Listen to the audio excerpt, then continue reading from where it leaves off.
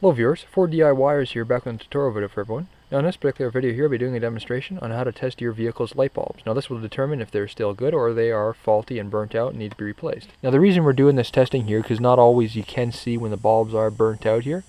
Now for this bulb here, this is a burnt out one already. I don't know if you can see it in the inside there, but there is a filament just rolling around there. It's a little hard to see there. And it's completely broken between the two wire terminals there on the inside, so we can see that is burnt out for sure.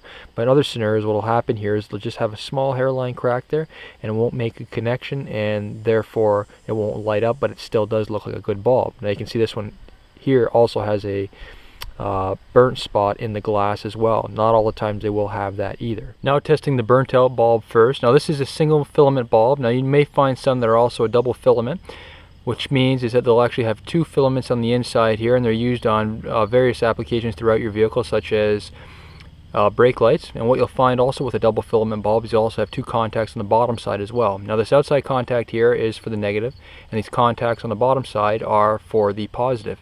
Now if you do find that there is a dual filament bulb and you do have two contacts there, you'll also have to go test both contacts to ensure that they are both functioning correctly and there is a contact in between them and you don't have a faulty bulb. Now with the outside casing here first, we'll take our one test probe, which hold it on the outside. Then we'll take our other test probe and we'll hold it on the bottom side here. Now the multimeter is set to the ohm setting here, which is to 3 places, and you can see there is no reading whatsoever. Therefore this bulb is faulty and does need to be replaced.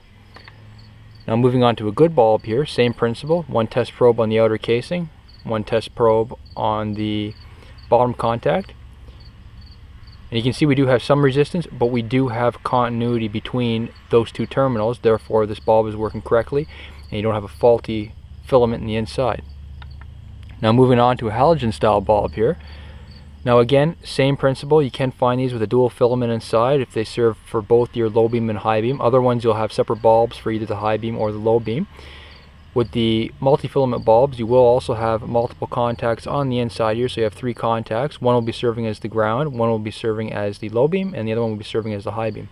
Now to determine which one is which, you will have to consult with a wiring diagram of either the specific bulb or for the vehicle that you are working on. Now same principle again, we'll take the one test probe, we'll hold it on the inside there, and then we'll take the next one here, hold it on the opposite pin, and you can see we also have a good reading here as well, and that ensures that this is a good bulb. So this concludes the rest of my tutorial video. If you have any comments or questions, please don't hesitate to post them below. Also please subscribe to my channel and like my video. Thank you for watching.